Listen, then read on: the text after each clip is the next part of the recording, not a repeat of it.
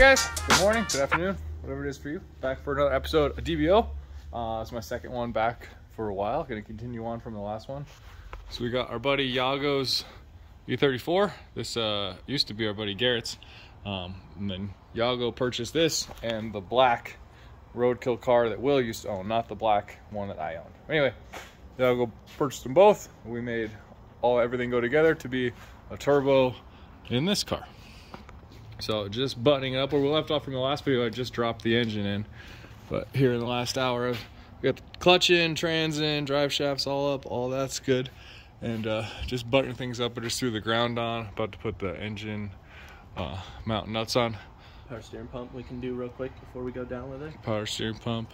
But what I wanted to show you guys was how we've gone across turboing these if you haven't watched our old videos before. So there used to be like a lower core support. Yeah, like a brace that just went from here over, and it just, you know, you can see it's spot welded in a few places, and nothing bolted to it. It just had some plastic flaps that sat on it to kind of direct air through the radiator. We always just knock that out when we do these turbo ones, and then the radiator, or not radiator, the intercoolers that we buy, it's like a cheap eBay kit, ends up fitting perfectly with this angle right here. Fits perfectly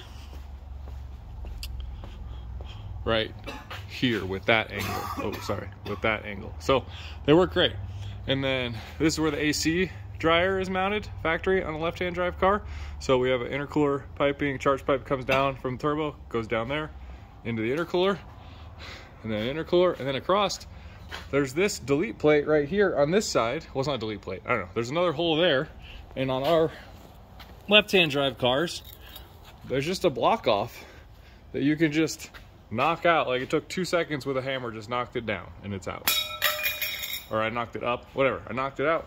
And then we run the intercooler piping back up through there and then up, and kind of, this still has the throttle body pointing that way, so we go up over the engine and then in. But I just thought I'd show you that that's how we do it. It's super simple. The way this one's set up, it does go in front of the engine a little bit, so we ran an E-fan on this one, but the clutch fan would definitely be better. After I've been doing the turbo M20 stuff and run a clutch fan, it's so much better than the E-fan. But M30s also don't really have an issue with getting too hot in an E34, so I'm sure it'll work fine.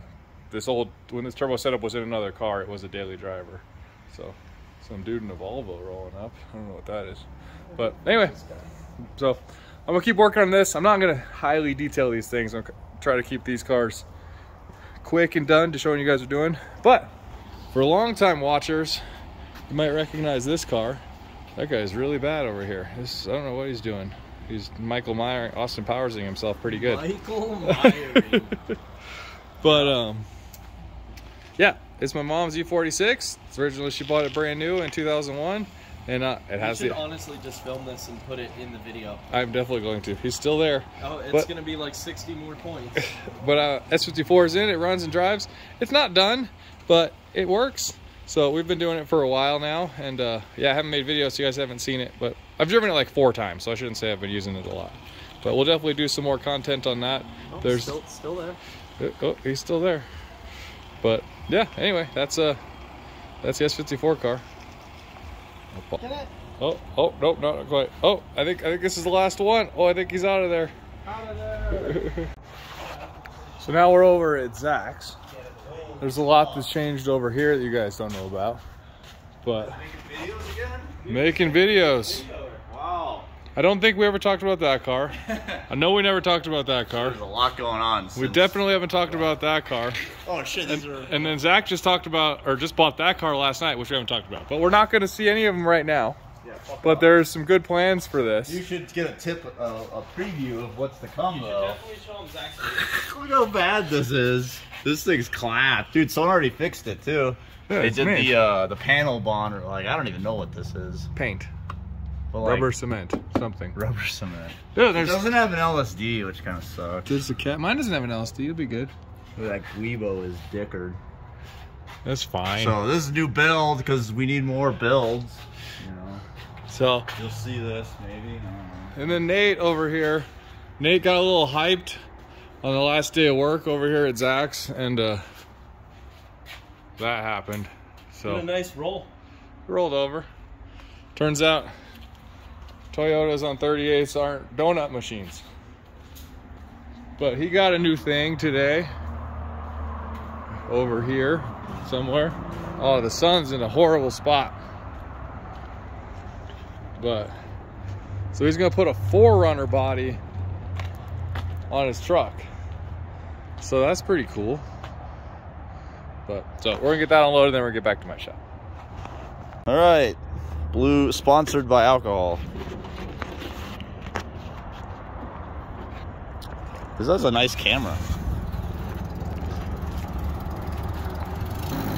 Why are we even watching this? We should be looking at that car over there.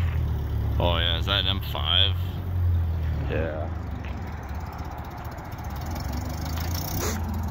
Hey, are you forklift certified? Yep. Oh, okay, cool. Coming. Okay, stop. Go back a bit. That was in the test. Stop. Stop. Go down. Yo, this will be the first time a Nissan's pulling out a 4Runner. No one laughed at my joke. We'll see what happens. Was it you went together? Someone's calling me.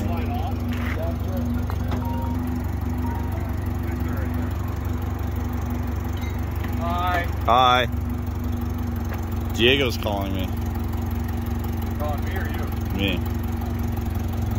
Yo. What's up? We're sketchily unloading a 4Runner body with a forklift off a trailer. So, you got some straps. Isn't this gonna like want to spin? Yeah. Okay, cool. Let's see. Look at that. I'm an engineer. I predicted the problem.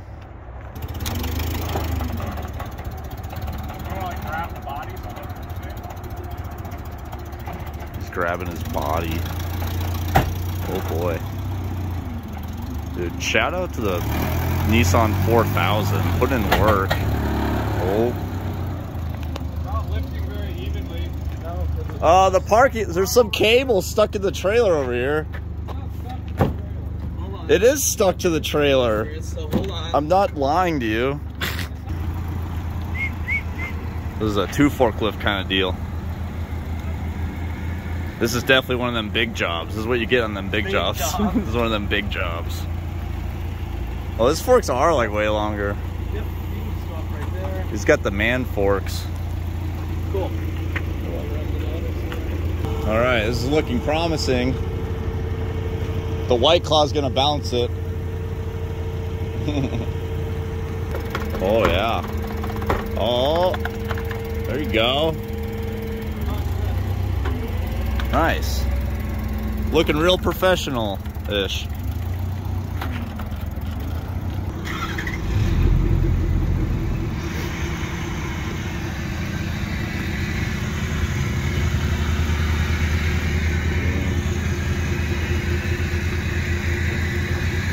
Damn. Let's see. That was pro. All right. Now you just gotta wheel her in. You're good on here. Good over there? Yeah, you got about 3 feet. Maybe, I don't know. I could move it. Better not scratch my Calypso 530. Hey. Yeah. Bring her in. Yeah, I mean, I call it good. You could throw that piece of wood down if you want to put it on that. Yeah. Might be the move. I don't know. That's just a thought. Should be okay. Okay. Down? Yep. Yeah, lay her down, Hoss. You're gonna have to lay her down. God dang grass clippings.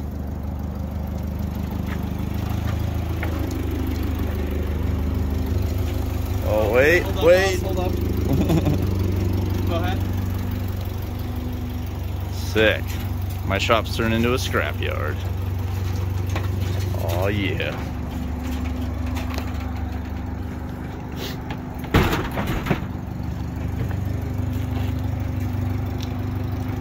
We definitely have mental problems if we're buying stuff like this. And there's just like a shell here, there's a shell here.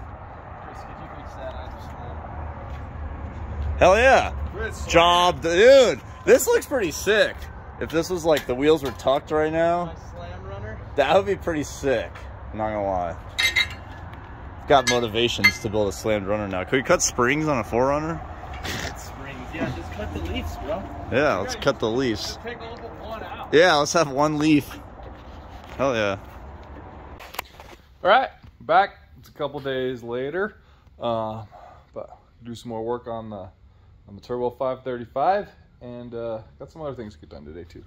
So I started pulling the stuff out of the ECU box. So got the DME traction control and the auto trans thing out. I can't remember what this. Oh, this didn't have auto trans one. I don't know. Whatever. I took all the modules that were in there. This one, I can't remember if this one's needed or not though, so I'm gonna leave this right there. Started moving the harness around a little bit. Got the fuel lines where they go, figured out which one was which, didn't hook them up. Need to hook up the starter wire down there. But, you know, just some real basic stuff. This car's gonna have heat this time. The other turbo car didn't have heat, so that'll be nice. And yeah, need to retrofit a fuel pump into that tank. We're gonna run a Walbro 450 in it. Should have plenty of fuel. This, if you haven't seen this engine and everything, what it was in the black car, it made like 517 or something like that on pump gas. So I don't know if Yago wants to make quite that much. He said something about, he was worried about reliability at that level. So I don't know, but we will, we're gonna get her good, get her going. So I'm gonna work on that for a little bit, just button up small stuff that's not super entertaining to look at. I need to pick up an oil filter and some oil for it, and yeah. Then I'm going to, a buddy drops off another car, a Mini Cooper. He said it needed a clutch. He was gonna pay me to put a clutch in it. It doesn't need a clutch, it needs a Slaver Master. So I'm gonna figure out which one, get him a quote on that. And then another friend needs a diff for his E32. So I'm gonna pull that out of a wagon E34 that's out there. I think it's a 391 LSD he was looking for, and I know that car has one. And today it's like gonna be 50 and then start snowing tonight and then be cold the rest of the week. So today's definitely the day to pull that. And then, yeah, I don't know what else we're up to. I think we might start getting back into 2002 stuff. I think I might have said earlier in one of these videos that I was just gonna like bail on all the old videos. That I recorded a lot of videos like since June. I just didn't like put them out, didn't edit them. I spent a lot of time yesterday. I was at home yesterday with my kids, and I got everything organized and set up. So I'm gonna edit those videos. I'm gonna disperse them in with the other ones, and I'll do like talking voiceovers and things before and after each video so that they make sense timeline wise, so you don't think that they're current stuff. So there was some good how-tos in there. There was a lot of cool stuff that happened. You guys should see it. So I'm not just gonna throw away that footage and start fresh. I'm gonna bring that into. So maybe there'll be a lot of content coming soon for a while. I'll try to post like every other day or so if I can find the time to edit. And yeah, but anyway, I'm gonna get on this more, and then probably give an update when I want to take a break on this and bring the Mini in over there. All right, I've been working on some stuff. Got all the heater hoses in, the expansion tank on, fuel lines are done, starters on. I went to start working on the rest of the harness, and this plug right here doesn't fit into this chassis plug. So this is not something that I knew, but apparently at some point they switched over from, I would say, like the E30, E28 style plug to like the E36 style. I knew the M50s had that, but I just thought all the M30s would have the same harness. So I went and cut this one out of the black car. They assume all those wires are going to be the same. So I'll do just a little wiring on our end, but I'm gonna, I guess, replace this plug with this plug, because you can see like that one is male, so that one's female, and it's just a different size all the way around. So a little bit more work, but no big deal. I got the Mini in here. Buddy CJ bought it, thought it needed a clutch. Definitely doesn't need a clutch, it needs a slave cylinder. So he's pretty excited he gets to return his clutch. I'm a little bummed that this is a non-Cooper S. It's just a regular Cooper. So the slave cylinder is on top of the trans instead of below the trans. So I have to take out the airbox, the battery, and the battery tray just to get to the slave cylinder. So, but anyway, I was gonna save him about $1,000, so I think he's pretty excited about that. And I'm excited I don't have to pull another Mini apart, because you guys don't know this, but working at Zach's, I had to do a head on a Mini Cooper, which turned into an engine on a Mini Cooper twice, and it was, it about broke me. So anyway, I'm out of butt connectors, so I'm gonna go get some connectors for that and get that wired up. So probably look at a few more things to see if there's anything else I need to go buy.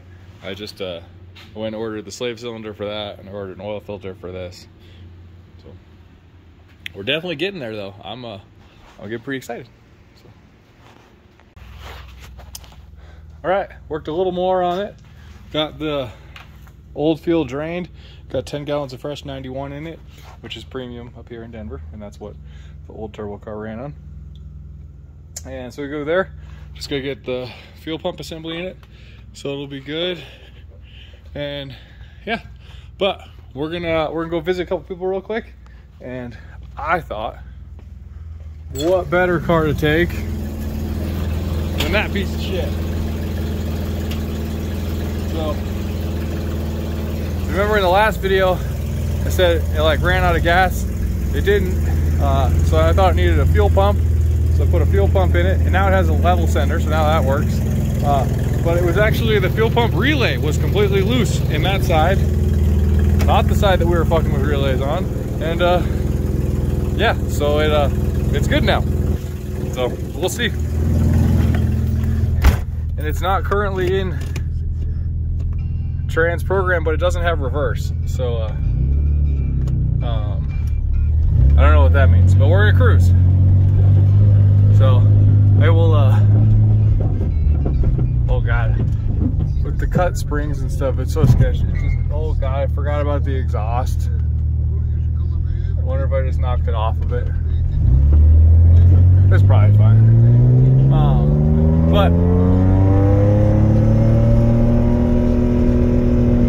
well, now it only has one gear.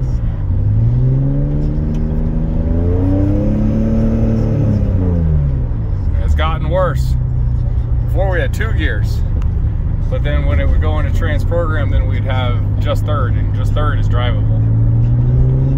But just first is not crazy drivable.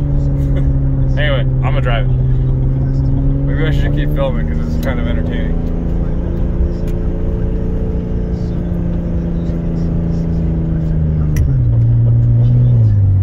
Oh, I took it out of overdrive and put it in drive, and now it's shifting just fine. I wonder if the cable under there is just loose, because remember, like, it would start and park, and then I went to the gas station the first time, and then it would only start neutral, and then it wouldn't start at all until I got rid of that relay. I wonder if it like doesn't know, like if the shifter and the trans are like not like talking to each other well. Maybe, I don't know. Anyway, we're mobbing now, so I'll see you at the spot. So we're at Zach's now. I grabbed the thing I was gonna grab. I'll show it to you real quick. We got a fuel tank that's not shitty for another black E34. The E34x4, so it won't spill fuel everywhere. And remember earlier in this video, there was a different Toyota body here. So Nate has made really good progress. And has a thing on a thing. So I just helped him bolt some of the things. He's got to weld some mounts in the rear, but he doesn't have a Trug anymore. He's got a 4Runner. No more truck, big runner guy. So I think he can finish it today, but he doesn't want to. He wants to take it easy, and then. I'm taking it. I mean, shit, I got the body on it one day. I'm gonna just coast now. There you go. But update on that. He says he wants it driving by the weekend, so that'd be cool. But anyway, I'm gonna get back to my shop. Well, it's about the end of the day. I'm exhausted, guys. Car's defeated me. I did all of this shit on this one, and yeah, with that different harness, I just can't get it to work. There's just too many empty plugs here, and this main relay just isn't getting power where it needs to get. So I'm going to swap it to the original harness that was in this car tomorrow again.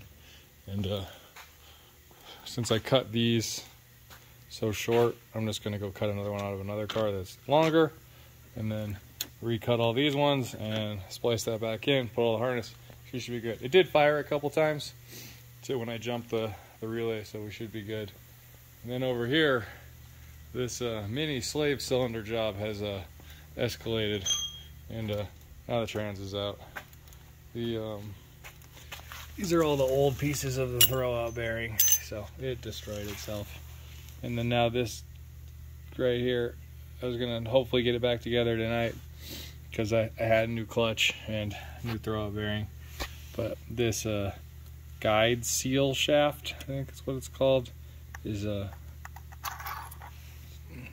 it's gouged pretty good in a couple places, and it's definitely gonna just catch the other throwout bearing and break it again. So hopefully I can find one of those tomorrow so I get this thing off my lift. But hey, make a little bit more money. It was stupid tearing it apart, but it went quick. It took me about 2.5 hours, and I quoted a buddy a little over $1,000 to do this, and apparently that's cheap, but I don't know. Anyway, I'm gonna get some sleep.